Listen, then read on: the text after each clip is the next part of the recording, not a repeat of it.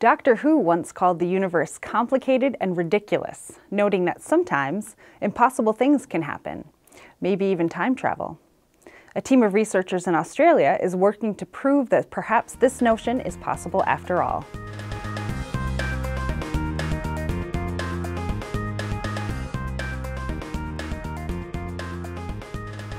Hello, I'm Justine Murphy, and this is Light Matters for September 30th, 2016. Thanks for joining us. Researchers at the University of Queensland have simulated time travel with quantum particles. Specifically, they have shown that one photon can pass through a hole and then interact with its older self. Stay tuned for more details later in the show.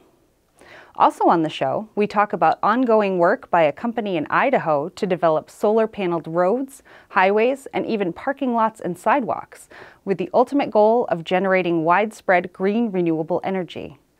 A solar-paneled parking lot and a sidewalk have already been installed for further testing of its invention. And we offer a glimpse at the October issue of Photonics Spectra, which includes features and a special section dedicated entirely to the field of optics. But first, researchers in the UK have cracked a codex employing hyperspectral imaging to reveal never-before-seen pictographic scenes from a 500-year-old Mexican scroll. A long-concealed pre-colonial pictorial narrative has come to light at the Bodleian Libraries in England thanks to a new hyperspectral imaging technique. These pictographic scenes and text exist on the back of a nearly 500-year-old Codex Selden, which is an ancient Mexican manuscript that has been covered up and reused to create what is currently visible. The pictures and text were hidden under a layer of gypsum and chalk on the newly revealed manuscript that dates back to around 1560. It is one of less than 20 known Mexican codices to have outlasted the country's pre-colonial and early colonial days.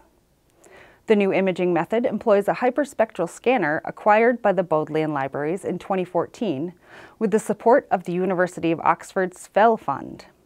It shines white light on the object, and for each pixel, all of the light reflected back is captured. This amounts to about 900 different wavelengths in the electromagnetic spectrum, beyond what is visible to the human eye. According to the Bodleian researchers, all pigments and paints have different spectral signature fingerprints, essentially that can be identified by the scanner. The researchers have found that the covered text and pictorials contain unique genealogical information that could prove invaluable for the interpretation of archaeological remains from southern Mexico. The Bodleian Library's hyperspectral device has also been used to clarify text on India's Bakhshali manuscript, analyze the earliest known medieval roadmap of Great Britain, and reveal hidden messages in a centuries-old Armenian gospel book. Imagine generating energy from parking lots and highways. Imagine self-heating roads, making winter travel less treacherous. Imagine electrical wires running underground, protected from the elements. It's possible, and Idaho-based startup Solar Roadways is working to prove it. Founded by Scott and Julie Broussard, the company's aim is to essentially turn roads, highways, and even parking lots, driveways, and sidewalks into green energy power generators. The panels would heat themselves, removing the dangers of ice and snow-covered roads, and LED lights embedded in the panels could replace street signs and even present traffic messages along roads to alert drivers to approaching construction zones, traffic delays, or other hazards. The company is working on cable corridors too, which would house electrical and cable wires beneath the solar panels to protect them from the weather and theoretically prevent power outages and other such issues.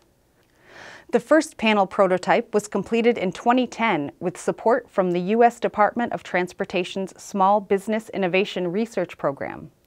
This first 12-foot by 12-foot panel offered a glimpse at the possibilities of an intelligent road surface. A crowdfunding campaign has raised more than $2 million for the company's research, development, and expansion, and private donations are helping as well. Subsequent rounds of federal Small Business Innovation Program aid have kept the project moving forward, with the development of a smaller, more efficient solar panel prototype thanks to funds awarded in 2011. The panels feature solar cells inside recycled glass that has been specially tempered to withstand the weight of tractor-trailer trucks. In 2014, the company installed the world's first solar parking lot outside its facilities for further research. And soon, the solar road panels will be tested when installed on a sidewalk near a rest stop along Route 66 in Missouri and on a road in Sandpoint, Idaho, where Solar Roadways is based. These pilot installations will serve as research tools as the company continues toward widespread implementation. Doctor Who and Back to the Future, however fictional, both have offered a glimpse at what time travel could be like. And now, using photons, a team at the University of Queensland in Australia has been able to simulate it with quantum particles.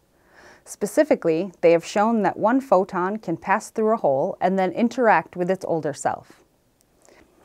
The researchers say that the idea of time travel may be possible based on the interface between both Albert Einstein's theory of general relativity and quantum mechanics. The theory of general relativity describes the world at the very large scale of stars and galaxies, while quantum mechanics describes the world at the very small scale of atoms and molecules. Einstein's theory suggests the possibility of traveling backwards in time by following a space-time path that returns to the starting point in space, but at an earlier time, in closed time-like curves, or CTCs. Described as causal loops in space-time, CTCs simulate gravitational fields similar to those produced by a spinning black hole that researchers say could hypothetically be based on Einstein's theory. This could potentially warp the fabric of existence to make space-time bends back on itself, breaking free from linear time. This creates a CTC as a pathway for time travel. These possibilities were first discovered in 1949 by Kurt Gödel, an Austrian mathematician and philosopher, and according to Queensland researchers, it has been puzzling physicists and philosophers ever since. They say it seems to cause paradoxes in the classical world, including the grandparents' paradox, in which a time traveler could prevent their grandparents from meeting and thus prevent the time traveler's birth. In 1991, Queensland physics professor Tim Ralph predicted that time travel in the quantum particles world could avoid those paradoxes. The Queensland study is ongoing and offers insight into where and how things might behave differently from the researchers' speculations. The work was published in Nature Communications. In a nod to the 100th anniversary of the founding of the Optical Society, marked by the Society's annual meeting later this month, the October issue of Photonics Spectra focuses on optics, past and present.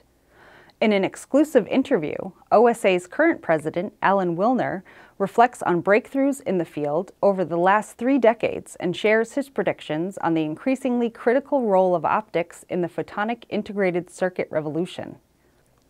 Past and present are also the themes of a feature titled Art and Science, the Development and Impact of Optics.